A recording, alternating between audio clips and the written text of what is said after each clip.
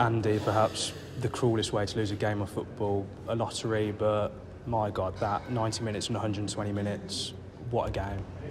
Yeah, the effort, proud of every single person associated with a football club. Look, it's sport, it's football. You have to have a winner and loser. Unfortunately, we got on the wrong end of a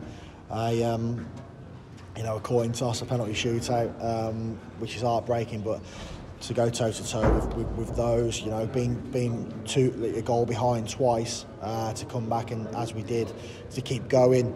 We had a few scares. I thought we were good in spells. I thought we were outstanding. To put a performance in like that, and it's heartbreaking, obviously, that we've lost the game in that fashion. But like I said, that's sport, that's football, and we move on quickly.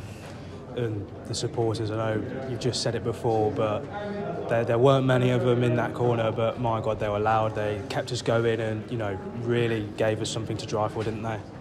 Yeah, absolutely. I'm absolutely gutted for them. Really, really gutted for them, for everybody associated with a football club. I know how big today was. I know how much this football club means to people, myself, the chairman, the supporters, the players. I thought they were outstanding. So I'm just gutted for everyone, because I thought they were absolutely outstanding. They outnumbered us by a large margin, but I barely heard them, to be fair. I thought we were absolutely outstanding. Gave the players a massive lift. Just extremely proud of the football club, mate. And to go again next week, a FA Trophy final, another prize on the line. Where do you start? I mean, how do you pick yourself up and go into a game like that against another tough side? Yeah, look, that's going to be hard, obviously, to pick the players up. This is such a big, massive game. To go to extra time, to go to penalties, the sort of psychological factor of that. But what an unbelievable achievement for us to get to Wembley twice in 6 days. I don't think many football clubs, even the top football clubs, can say they've done that.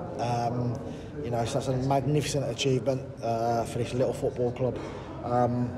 We'll obviously the next few days, we'll have to pick the players back up again.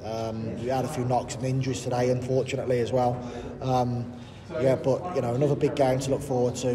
Next week there's loads of fans coming. I really want them to enjoy the day again. We owe them that. They deserve that.